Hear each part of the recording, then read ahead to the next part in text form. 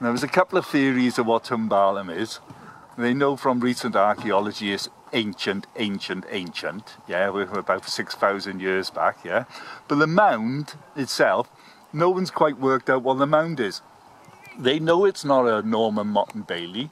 They've recently done some archaeology and found out that it's much too, well, the construction's all wrong for a Norman Motte and Bailey. I did get some names. And the name, Barham, yeah, Tumbalum, relates to Barham. Well, if you look at that name in so far as Latin and Welsh, yeah, you get back to a Barham or a Barassus in Latin, yeah, and there's a one line in the Roman chronicles that Barassus usurped Caerleon and burnt it to the ground.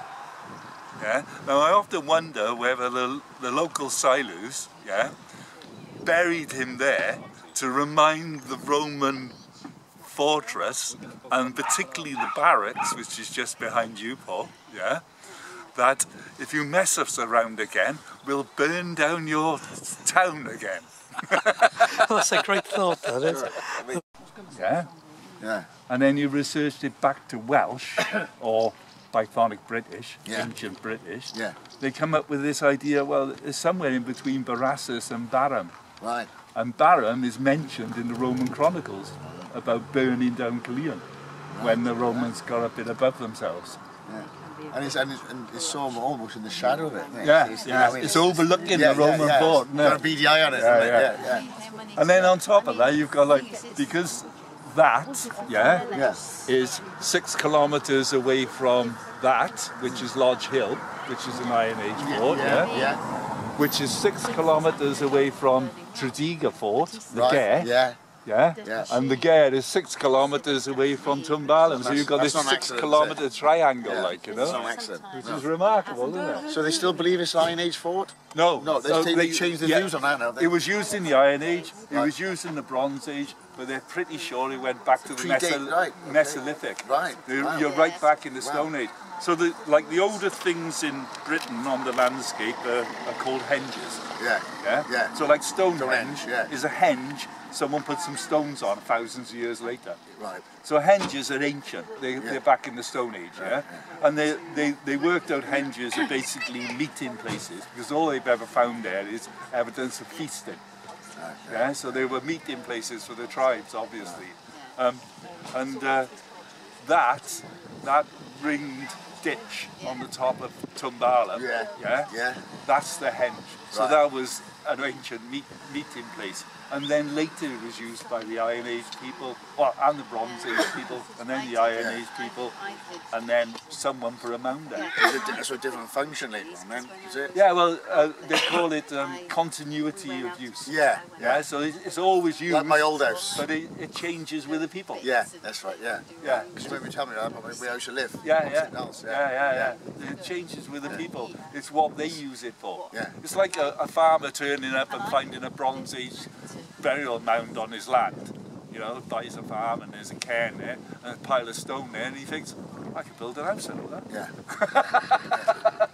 The other way. What language is that, Rich? Well, Brythonic British, early Welsh, if you like.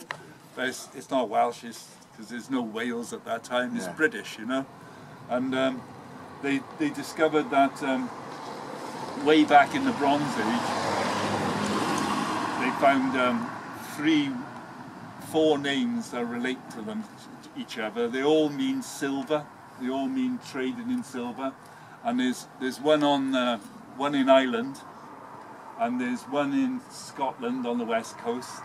There's one in Wales, and there's one in Brittany, and there's one in Portugal. And they're ports. They're ancient Bronze Age ports, and they all got the same name, silver, in that Celtic language, in that British language. So that language was here in the Bronze Age, and it was on the west of Europe. So then it must have travelled the other way. Interesting, isn't it? Yeah.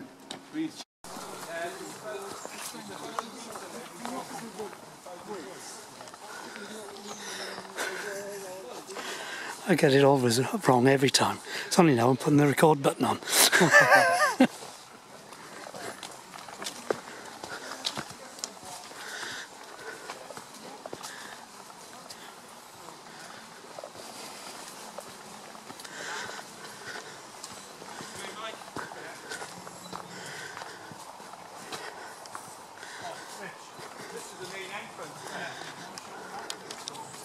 we'll come back this way, won't we?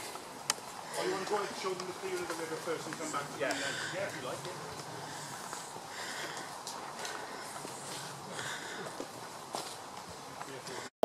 Paul, go on. What does Avalon mean? What interpretations The have land you used? of, what did I just say? Apples. Apples, yeah. Or Avalonius, Yeah. who came over with Joseph of Arimathea. There's three theories, yeah. One is apples, yeah. That is the land of apples. And in fact, the lichen that grows on apple trees. That's the first theory. Right. Avalonius came over, the early Christians. Yeah. Avalonius was cited to travel with Bran the Blessed, who brought Christianity to the Isle of Britain according to the triads. Yeah. Or more simply, yeah. What's Avon in Welsh? River. Yeah. What's land? Church. Or a flat piece of ground Or where, enclosure? Yeah. where worship So would take Avalon could easily be Avon Clan, couldn't it? Really close, isn't it? Yeah. What's this? This place, a huge enclosure. Where is it? Right on the river. Yeah. So this could be the enclosure on the river. This could be the Avalon everyone's talking about. And if you think about it, this was built, in my opinion, to control the trade coming up the river, because the river comes up from the Severn, it hits this fort, yeah, and then it's a really sharp right-hand bend, and you'd have to slow your ships down, and you'd have to be really careful how you come round there, otherwise you get stuck on the moat banks, or you get stuck somewhere, yeah, and whoever slowed down by there would be subject to the policing of the people standing here. Makes sense. Yeah, you wouldn't be able to get up to Caerleon without passing this place and passing that bend. And it's a tidal river, so you'd even know what time of day the ships were coming up. So I reckon this is Avalon. This is the enclosure on the river. And all the romance that was built up around these things, it's all French, isn't it? It's the first French novels ever. You know, they built this whole romance around Arthur and chivalry and all this. I mean, Arthur in Welsh literature, in the triads and all, he's no hero. He's a bit of an idiot. He's a great fighter, like a lot of people you would know. Like, you know, they might be big and strong and really good in a fight, but don't mean they're particularly good with people, and they don't mean they're particularly diplomatic people. And Arthur was just the same. This is an illegitimate son of a local king, like, you know, and he just happened to be really good at fighting. So the Cymry, the British in this area, they thought, right, we'll stick him in charge. You know, he'll do the job. A good puppet. Yeah, but then you get the French romance novels, and they built all this romance and chivalry, and yeah, well, they are obviously, these are tribal people. They had a code of honor, like the North American Indian or any tribal race. There are these codes of honor. You know, there's certain things you would do, and there's certain things you'd never do, and if you did do them, you were going to be put to death. You know, like you'd never throw a Coke can in a river, would you? Because someone would come and lob your head off with a sword because you were dishonouring the goddess of the river. Bring it back, I see. Yeah. Would the river, do we know if the river was as accessible then as it is now? We don't know. The depth of it? We do know the Romans 2,000 years ago built a massive port right by the Hanbury. Right, So in that case, it would have been dredged. It would Yeah. have had docks. There's another dock here, Pylchmawr, yeah, Pylchmawr, which is that bit of land there, yeah, which is where the two hills dip down, and then you just got like this wet bit, and then Malpas behind it, and you know. Well, Pulch is dock or wet area. Yeah, Mawr is big in common Welsh, but great, royal. You know, it could be any of those things. You know, when you talk about ancient Welsh, there's usually 3 meanings to each word. Yeah. So now this could be a royal dock, a great dock, a big dock. You know, but it's a dock. And if you go down below Pulch Mawr Farm and get down on the river there, yeah, there's a walkway across there now. You can walk down there a little bit and you can turn back and look up the river and you'll see these massive blocks of stone just sitting in the river. Alan Orton and me went down there years ago and you can see that there's some kind of structure that's fallen to pieces there, you know. So there was probably a little dock on the bend of the river there as a police station, and then the Romans probably just revamped a much larger dock, because next to the amphitheatre, just below it, they'd done a dig, well, about 10 years ago, didn't they? And they found a huge dock and a great big courtyard. So it implies there was less sediment in it. It was a massive, so they were using it then. So I don't know whether they were taking sediment out or... And over the years, it's just been allowed to silt up and silt up and silt up. And it might be something to do with the change in the farming techniques further up the river. You know? See, if we have enough time, Rich, like I said, there's that clearing that I can take you to on the bank, and you'll see what Richard's saying. You can't understate the power of you know, the control, especially with the tidal ranges. That would have brought the defence, wouldn't it? Like you said, because it's such a tight river to navigate. And there's someone, and I reckon there's someone important buried there. Well, it is now. Because there's a mound there.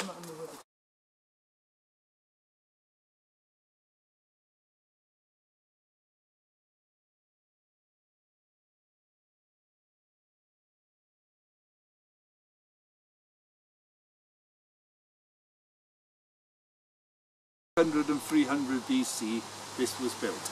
They don't know exactly. They know it was between 600 BC and 300 BC. Yeah? That's the archaeology tells them that. Then they know when the Romans turned up, there was slighting of ditches, and the Romans done something to the ditches on the one side. They don't know whether they were putting a road into them. It's probably a road from the port linking up to the old road that was already there. Some places they stayed side by side, didn't they? And they coexisted together. Oh yeah. Some quite What you've got to also appreciate with the Silurians, right? The Romans turned up in Britain and they had a massive army. They had like an army of 40,000 men, yeah? And the first thing they done was they went for the biggest and most powerful tribes. And one of the biggest and most powerful tribes were the Caerleons of southeast England, yeah, north of London, isn't it? And they went for them, and they had a battle with them, a huge battle, a protracted war actually, with more than one battle. But the last battle was a huge battle where Caradog and his brother met them on an open field, and they fronted up to them, they fought them, and they lost. Caradog's brother was killed, yeah, the Romans won the day. Caradog grabbed the rest of his warriors that were left, and he legged it over to here. He came to the Silurs, and the Silurs adopted him, took him on, and made him their war leader. Yeah? And then the Romans headed here. Yeah? They headed here, they met them at the first battle, they met on the Wye. The Silurs beat the Romans, they annihilated a legion. So the Romans took a step back and they thought, hang on a minute, we say some good. Yeah, we'll rethink this one. So then the Romans marched north, yeah, and the Silurs marched north as well. Met up with the tribe up there, I think they're called the Dimitri, not 100% sure, and they had another battle up there. In that battle, the Romans, I don't know how they done this, but the Romans captured Caradog's father, his wife, and his children. They didn't win the battle, the Romans didn't win the battle, they lost a lot of men. And they had quite a horrific exchange between them. but somehow Caradoc's family was caught. So the war leader's family was caught. So the war leader then, right, he was up in northern England. He went to the Brigantians to get more troops. He was trying to create a confederacy of tribes to fight the Romans, like, you know. So he went up there, and the queen of the Brigantians put him in chains and handed him over to the Romans. So that was the end of Caradoc's leading the Silurians, and the Romans thought, oh, they got a great prize here, we've got their king, that's going to be the end of the fighting, isn't it? Well, that's not what happened. No. So they took Caradoc off to Rome and with his family, and they took him to the Senate. Ritually, the Romans would strangle ancient kings on the steps of the Senate in front of the crowds of the Romans, but that didn't happen to Caradoc. Remember, people like Caradoc, these are educated men. Right? They're not idiots, you know. They speak 2-3 languages. They're educated in mathematics, astronomy. You know, they're highly educated people. These are the nobles of the tribal system, like, you know. Tribal system's the wrong word. These are kings of kingdoms, you know. And so they somehow he manages to negotiate to be able to give a speech to Claudius, who's the Roman Caesar of the time, and the Senate, which is the Roman government. Yeah? And he gives this speech, and it's recorded. He says, there's no way I can do this word for word, but I'll give you a rough idea. He says something like, because you Romans want to rule the whole world, does that mean everybody else wants to be a slave? And you come to my country, and you came, and I had horses, and I had men of arms, and I had towns and villages, and everything that wealth provides, and you expect me to give it to you? And if I had given it to you, then I wouldn't be famous, and your victory wouldn't be famous. But because I fought you, and you won, and I'm captured, your victory is famous, and my defeat is famous. And because of that speech, they said, oh, we won't kill you. And we won't strangle your kids. And they give them a place to live. A small island, I think it's an island, off the coast of Italy. And it was known as the island of the Christians. And they believe that Paul, the Apostle Paul, because you're at the same period of time now, this is just after the death of Jesus, and Paul's in Rome, yeah? And they reckon Paul and the first Christians were held there as well when they turned up in Rome. And Caradoc's father, who was with him, was called Bran. Yeah, this is Bran II really in Welsh, British history. Bran was held there as well. And Bran in the Triads is cited with bringing Christianity to Britain. Now they know that after those couple of battles, the Romans needed reinforcements in Britain. So they brought 2 other legions from Rome, and Caradoc came back with those legions. And he had to give a promise that he would never raise arms against the Romans again. Well, personally he didn't. But the Silurs carried on fighting. And Tacitus, who was a Roman writer of the time, well, he was writing actually about 50 years after all this happened, but anyway, he recorded it. He said that after Caradoc was caught, the Romans thought that would be the end of hostilities, and the hostilities intensified. And then there was an instant where a Roman legion got into one part of Wales, we don't know where, but into Silurian territory and started building a fort, and they were surrounded and annihilated. And only a handful of them survived, and they only survived because another fort further away sent a rescue party, you know. And that was a big blow for the Romans. Because they were losing officers. They weren't just losing men, they were losing their top people. And then the Roman governor of Britain at the time, he died of exhaustion fighting the Silurs. Yeah. Another one that was replaced, he got killed by the Silurs. Yeah. And this went on for 25 years, this war. and it's the Romans just trying to get into this part of Wales. And then in the middle of that, the Romans decide, well, what we'll do is we'll go murder all their priests. So they march up to Anglesey and they kill all the Druids. Oh, all hell breaks loose then. Boudicca gathers up half a dozen tribes and goes marauding round southeast England and burning cities. They nearly wipe out the whole Roman presence. And at the same time, yeah, a guy called Barassus, or Barum, Tumbalam, yeah, burns down Caerleon. And the Romans are nearly extinguished out of Britain. And then, so they bring 2 more legions. Then they bring their crack troops from Africa, from Palestine, and they bring another 20,000 soldiers over here.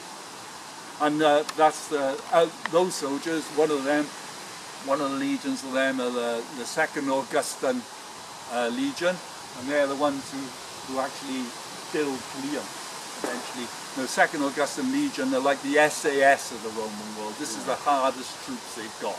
Yeah? And they're the ones that eventually build Caerleon.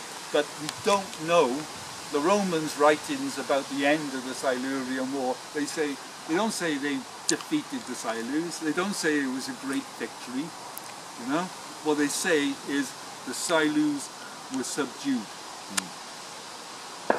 And then they get here, and then they build the Silurs a huge city just down the road, the Caerleon. Massive place. And they call it the market town of the Silurs. It's almost like they said, all right, boys, you won. We're not going to get in here without your okay. Yeah? You let us in here to trade at Caerleon, at that port. You let us build a port there and trade, and we'll build you a huge city to live in. You know? This part of the world, Siluria, never becomes a civitas. Yeah, the Romans had 2 words. They had one word for civilized and one word for warlike, you know. And this area stays like that for hundreds of years. Eventually, the Silurian government take over in there. But as soon as they're here, mind, they're recruiting locals. Because they're not Romans. You can't maintain it with Roman soldiers, because the Roman soldiers aren't Romans. Yeah. They're from Africa, they're from everywhere. Everywhere the Romans went, they'd recruit men. You know? And they dug up one burial at the college over there. There was a Roman military captain, yeah, which is pretty high up, like, you know, he's gone up, yeah, and they done that testing on his teeth to find out where he was born, and he was born between Caerleon and Caerwen. He was born over St. Julian's Way. Yeah? And he was, and this is like, the Romans had only been here 20 years, like, you know, and so he moved up in the ranks at that time, and he's a local. Yeah? So you can see as soon as they got here, they're recruiting them. And that's why you ended up with this huge town, because you can imagine people, oh, there's jobs. The Romans are giving jobs. All you have to do is march around. Yeah. You know, you don't have to do much because there's no war anymore. Nice shiny uniform. And it's a great job because you do 20 years in the Roman army and they retire you with a pension. Yeah. And they give you a piece of land to live on. They give you a house. So more houses. Yeah. All the Roman soldiers retiring. Yes. And they're not Romans, they're locals. You know, so the area isn't really a Roman province at all. It's Romano-British. It's living in a Roman style. Sign me up, isn't it? Sign me up, yeah.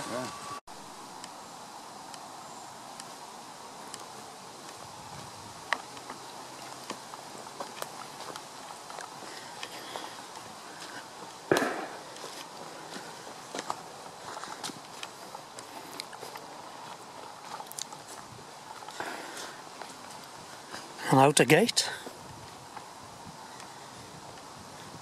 more ditch, and the main gate. And it's strange to think that you walk in footsteps of where the real King Arthur II will have walked, because he will have come in and out of this gate who knows how many times. More ditches.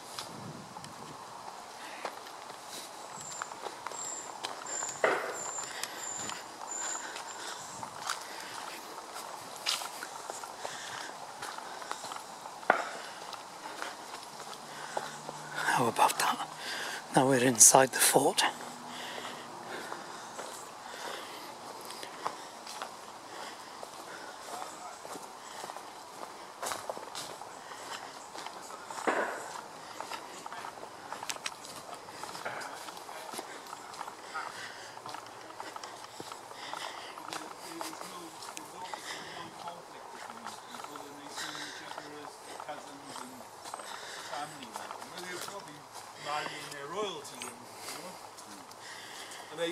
keep saying about like the Arthur question. Oh well, there's a couple of Arthurs in history. He could have been anyone.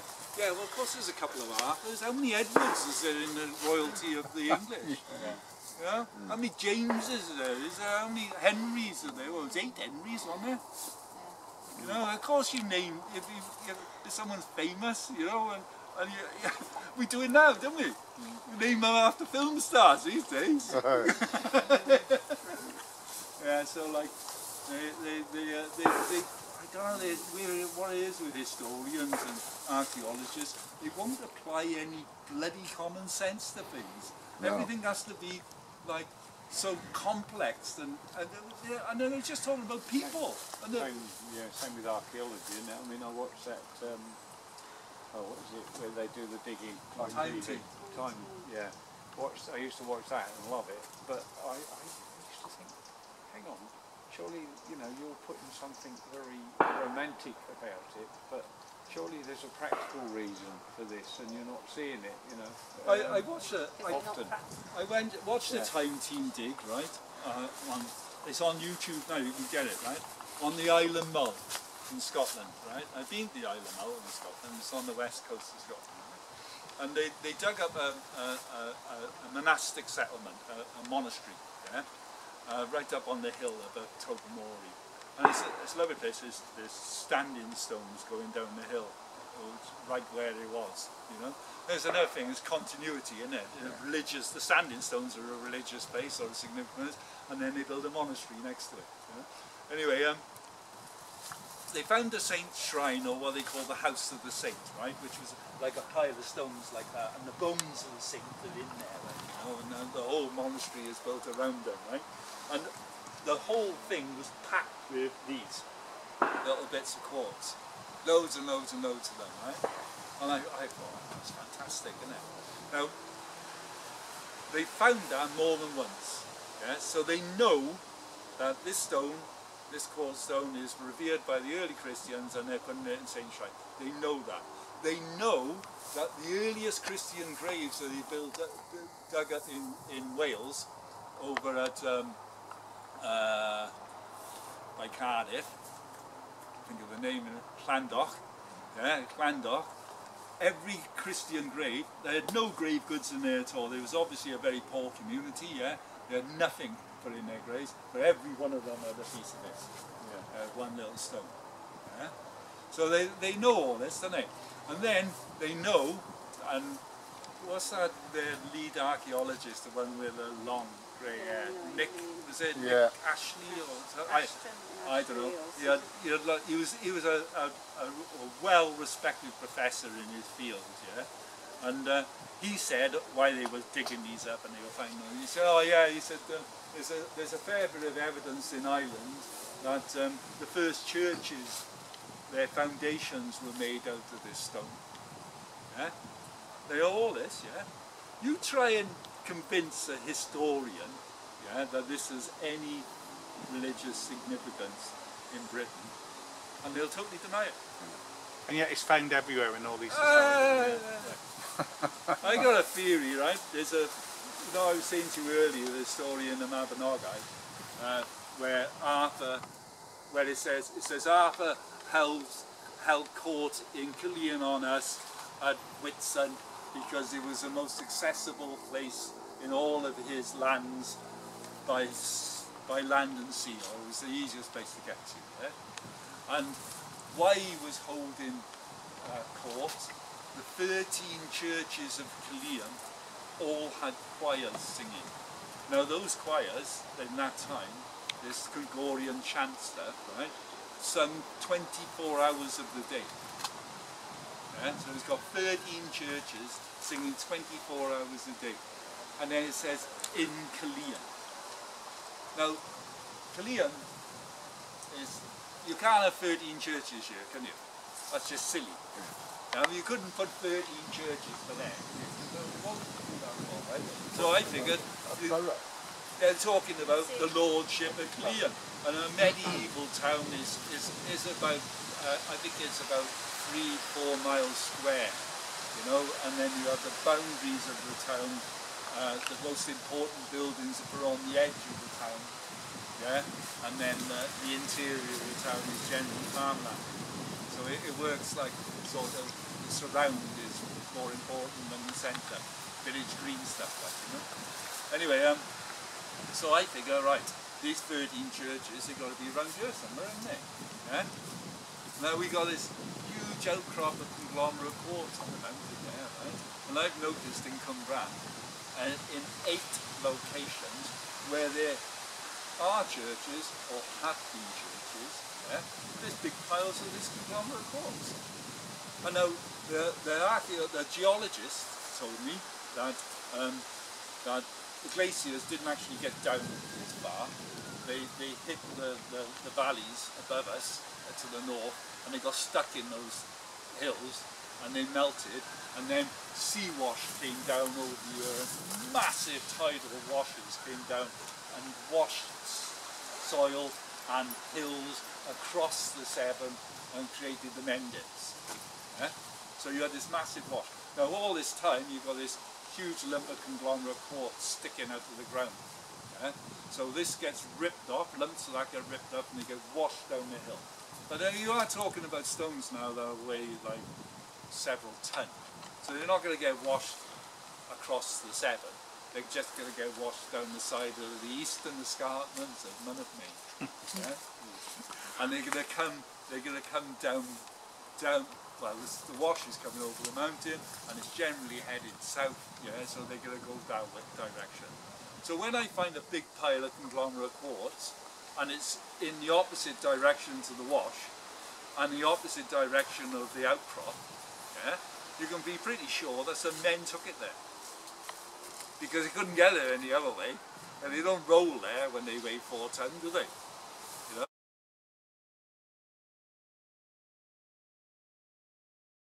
So I found spots in Cwmbran where these big piles of conglomerate are there, you know.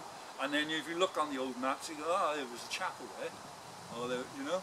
And these churches, the churches don't go away. Like you build a church 2,000 years ago, there's still a church there today.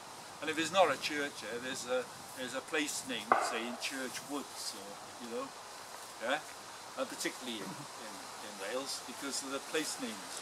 But so I reckon these 13 churches, I think 8 of them were in Cwmbran, which is the lordship of Caerleon. It's always Caerleon, you know. Llanderfel was in Caerleon, you know. Llantarnam Abbey was Caerleon Abbey. Yeah, so from the river up to the mountain is Caerleon. Across over to Altarine or the Gare, that's Caerleon. And then if you go that way, I think you get over to about Llanhennoch. Yeah, and you're in Caerleon. Yeah. So I think we could actually pinpoint each one of these 13 churches and prove they existed. Take a bit of money, mind, and an awful lot of work, but those legends, the Mabinogi, and no one's lying. I don't know why people think like some guy, you know, 1,000 years ago, oh, I know a good story, I'll make up this story and tell everyone it's true. Which is nonsense, isn't it? They're obviously true. Why would you keep a story that was a lie? Why would you carry it on? It's like that book, Rossa, I gave him a copy as well. The Story of Gwent. It's from 1900. It was before Caerleon College was built. Yeah? It was a school book, reference book for the history of Gwent. It's called The Story of Gwent. It had a stamp in it that said St Giles Boys School, which is in Old Cwmbran, in Cwmbran. Yeah? They've knocked it down now, but it was there. And it starts off, right, the story of Gwent, and it talks about Craddock and the Romans and how he beat them in these battles and his speech in Rome and all this. Yeah, all this is just accepted history. Get into the Arthur thing, Arthur's in Caerleon and all this, and these 10 battles he fought against the Saxons and all this. So all normal history, and then geology of the place, and then, you know, and that was just like, that was the accepted history. Yeah? 30 years later, all that's disputed. That's all nonsense. It's mad, isn't it? How does that make any sense? Great day out, huh? Fabulous. I really enjoyed it. You enjoyed it? Yeah, very.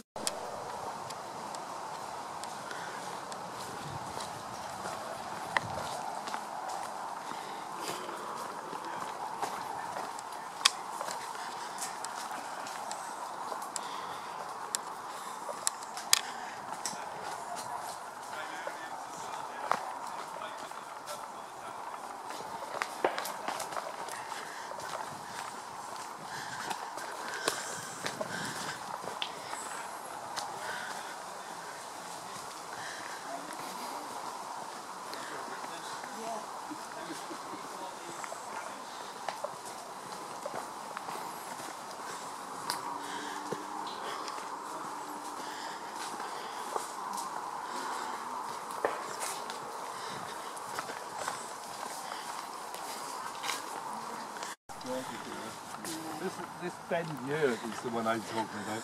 Right. Yeah. So as you walk down. So you come straight up here, Yeah. under those bridges, and then you got this sharp right bend to come round here. And then you got all this, but this could have moved some of it, you know. But that seems very significant to me now. And you can go down to the well in terms of time constraints.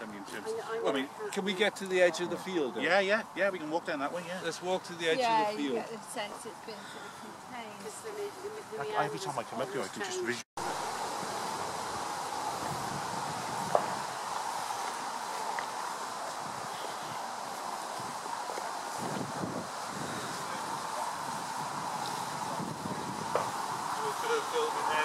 Okay.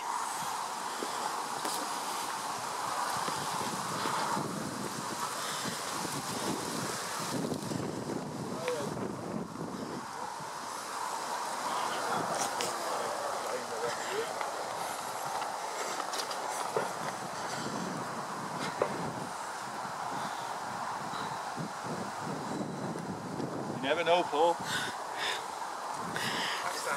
That's the mountain. And that's Piltmauer Farm. No, yeah. And when you walk up onto that ridge there, you can see right across there, but not more importantly, you can also see through the gap in the trees there, but very visibly there, you can also see Tumbalum. Yeah. Which obviously would have been Which is significant. Significant. Well, Yeah. you'd have to see. This fort would have to talk to them. Yeah, 100%. Yeah. And the Gare, which is the other side of. Hang on. The Gare is but there. Yeah. Just those clump of trees there behind the clock tower, isn't it? That's it. Yeah. That's the Gare. So that one has to talk to this one, and they both have to talk to that one, and that one can talk to the whole interior of Siluria. Yeah. They can talk to people in Brecon, they can talk to people up in Abergavenny, they can talk to people in Cardiff. Lower. Lower.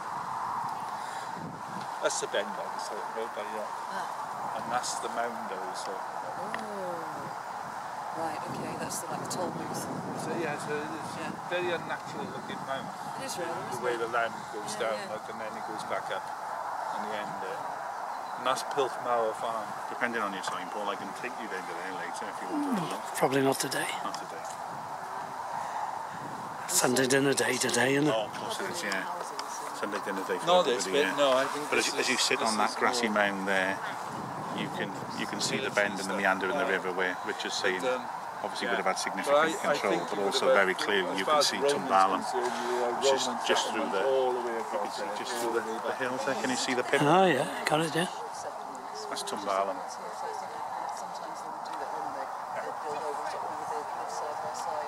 Well, you got the Roman far end of the fort, if you like, yeah. Now there's a river bend there, very sharp river bend, yeah. And there's nothing that's coming up from the Severn that doesn't go round that bend. And then just to the right of the bend, can you see the green mound? Yeah. That's really interesting. I never could figure out why there's a mound there, because the natural lie of the land goes down, and you think it just sloped down to the bottom there, but it doesn't. For some reason it goes back up and you've got this big mound there. It doesn't look very much from here, but if you get down below it and look up to it, It's pretty big, and if you consider there's probably a few thousand years of wear and tear on the top of that mound, I personally believe there's someone significant buried there, protecting the town of Caerleon, or protecting this part of Siluria. Yeah, they would have. We know from the stories of the Mabinogi and other legends that they had the idea that the Silurs and a lot of the early Iron Age British tribes had the idea that the soul, or the spirit, resided in the head. Yeah, and they believed that if a great warrior had died, they would take his head, his skull, and they'd place it somewhere significant, and they believed his spirit or his soul would protect them. Yeah, so you see, if you see reconstructions of Iron Age villages, there's often skulls in the gateway, and those skulls are the old warriors protecting the village, you know. And the story of Bran, the son of Caer, he gets assassinated in Ireland, and he tells his warriors to cut his head off, and he'll guide them home. And he talks to them all the way home, you know, until they get back. You know, and so that idea, that cult, that came right up into the early Christian. The idea of a spirit, a guardian spirit, and it's still here today, isn't it? It's still here today. So we got the main port of the Silurs, yeah. Forget everything else, Roman, because we got to go back with this place. We got to go back to the Bronze Age. We got to go back to at least 3,500 years ago. So let's say 1,500 BC. Yeah, 1,500 years before the Romans even get to Britain, or you could say 1,000 years before Rome existed. Yeah, there was some kind of settlement here, and there were people trading here. And they know that because when they done archaeology here, they found a Bronze Age flint here that had been worked right up on the top of the hill.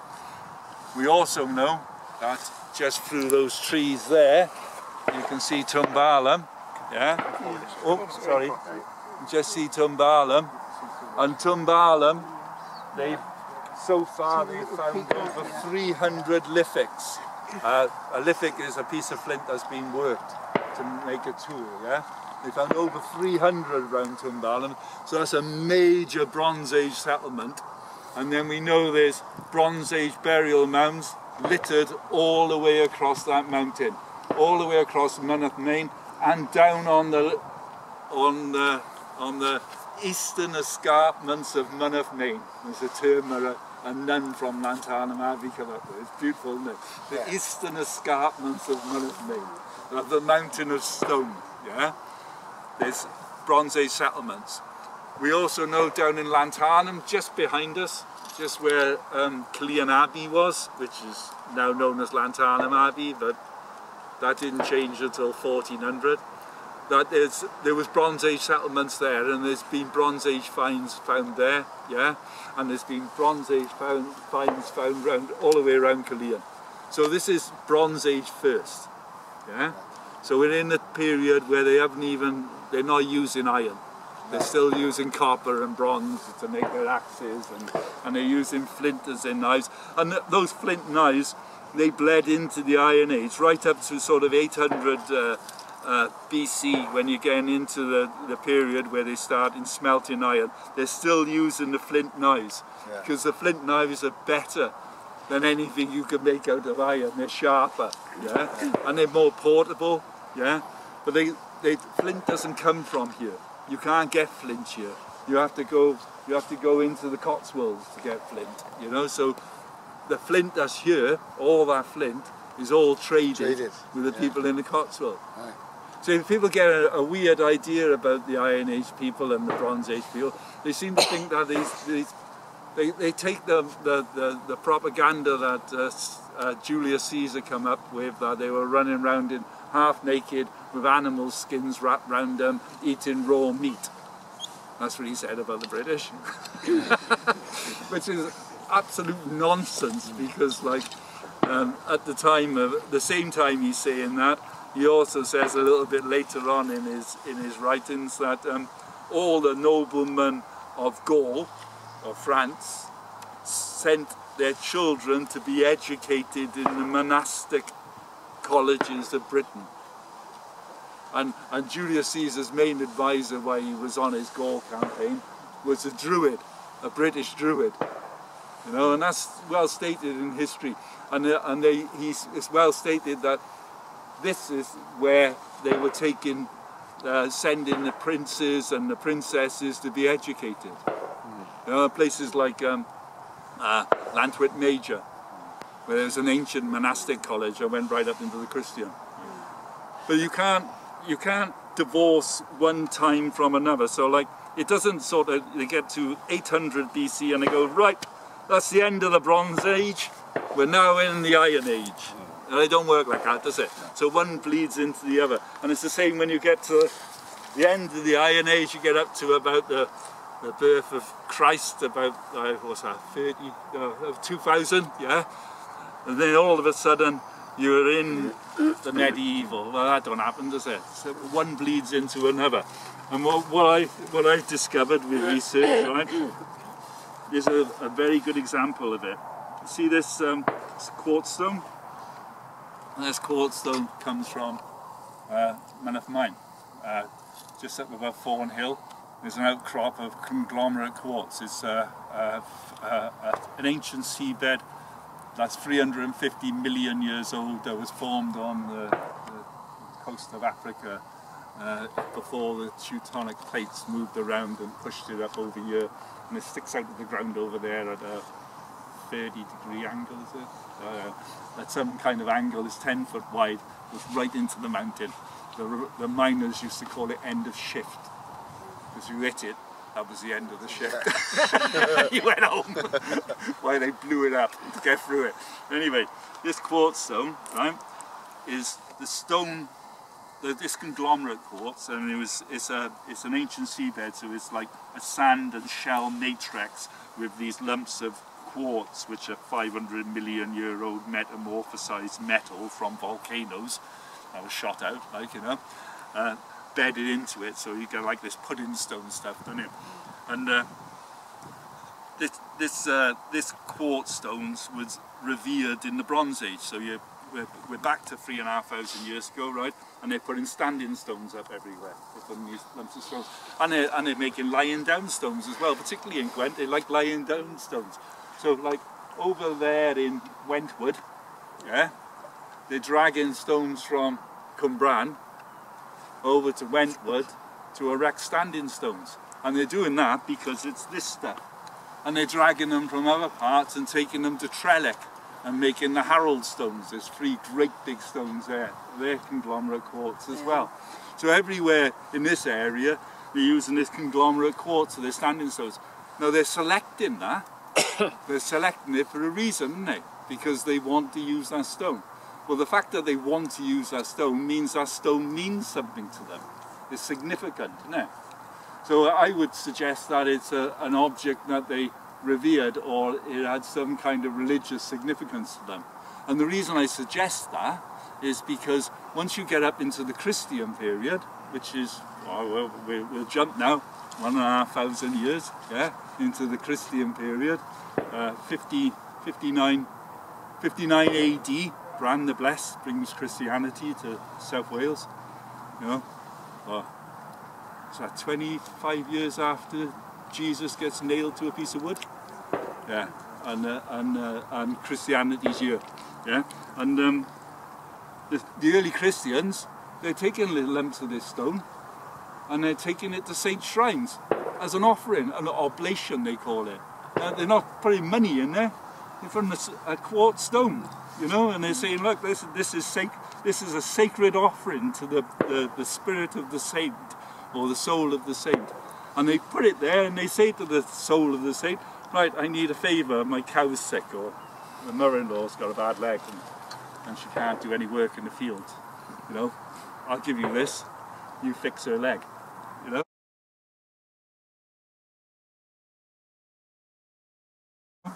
And so, like, we know that it's a religious object in the early Christian, so then it must be a religious object in the Bronze Age.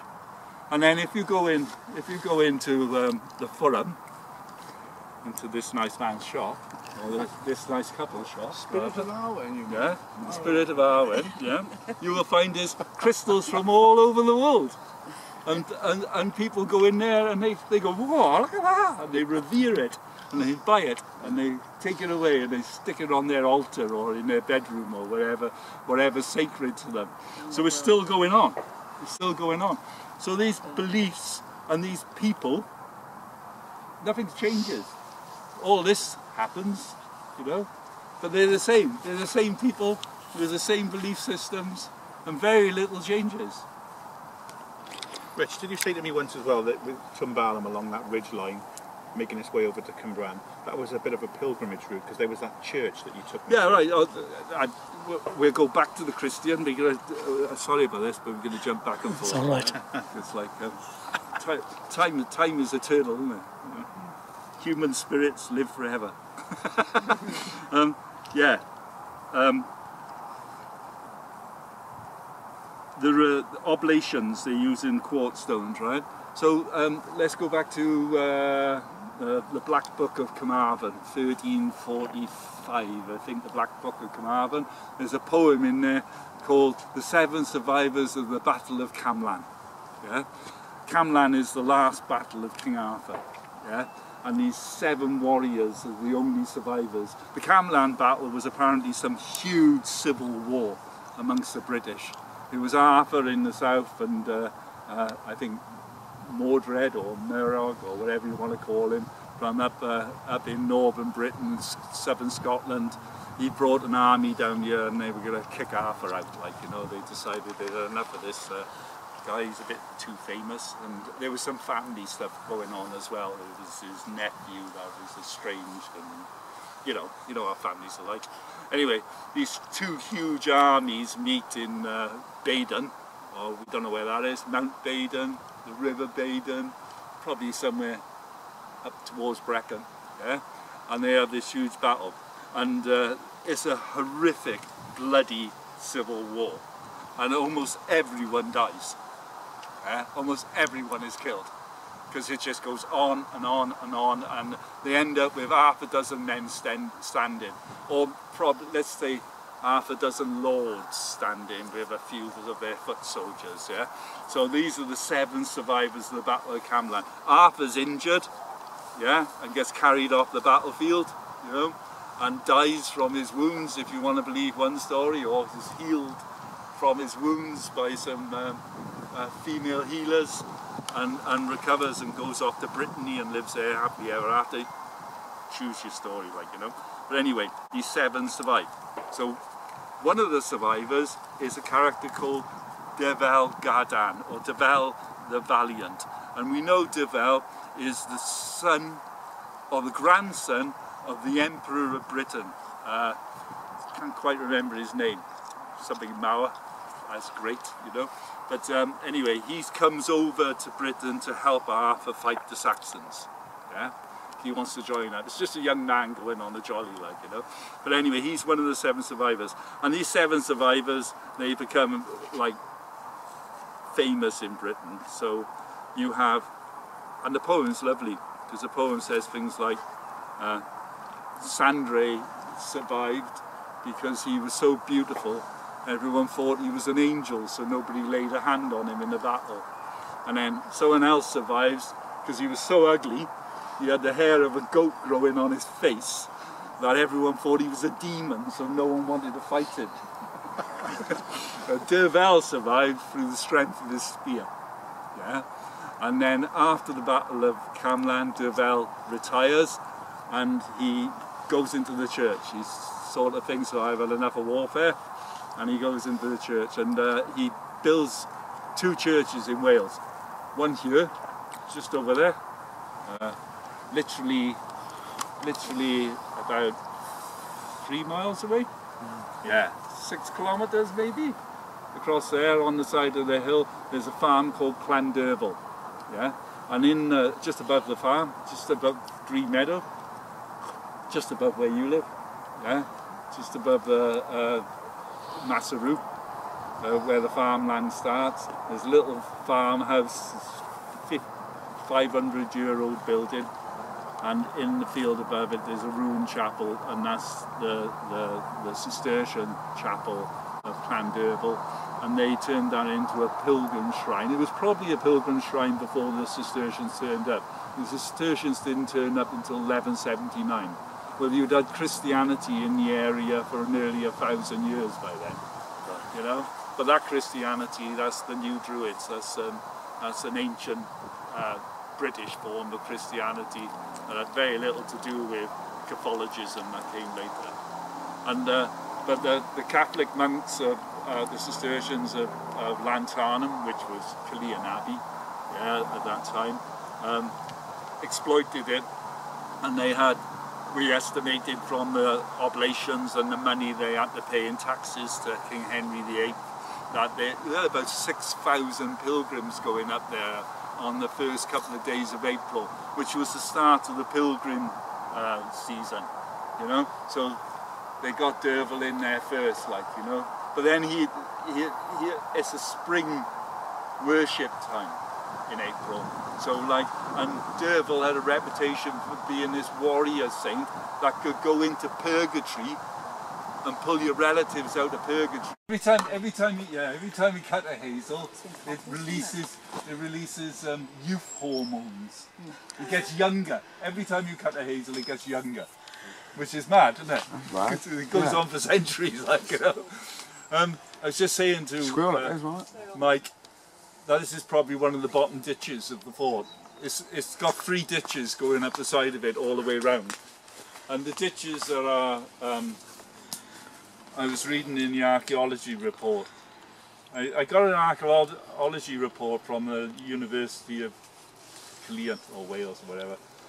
Ray Howell done a dig here in 2000, and the ditches were 7 foot deep and they were 15 foot wide.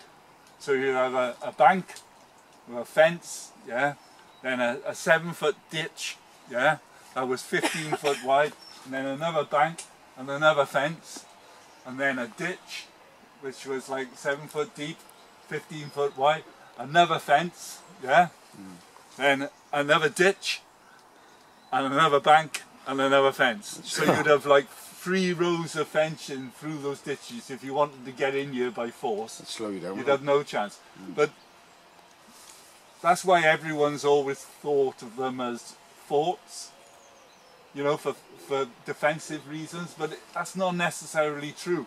And most of the modern thinking now is saying that they got more functions than just being a defensive fort, like, you know. But if you think about those ditches, right, it also gives you walkways. It gives you walkways around it, yeah. Now all the entrance was on one side, so you had one main entrance, yeah. So if you were like over that end of the fort, yeah, if you wanted to get to the entrance, you'd have to walk right through the middle, or maybe you could come round the edges. Yeah, yeah, like a ring road round the town, you know. But we never know. We're never going to know these things. All we're ever going to do is look at what's left and surmise, isn't it? So we'll move on. Now that's what you call steep, isn't it? Yep, that's for sure. So where exactly have you got your shop then? In the Forum, in Caerleon. In the Forum, right in the town centre. And what do you sell? Incense, jewellery, crystals, green man plaques, green women plaques. Clothes. Clothes. Yes, that sort of thing. Yes, we've got crystals. Yeah. Crystals. Marvellous.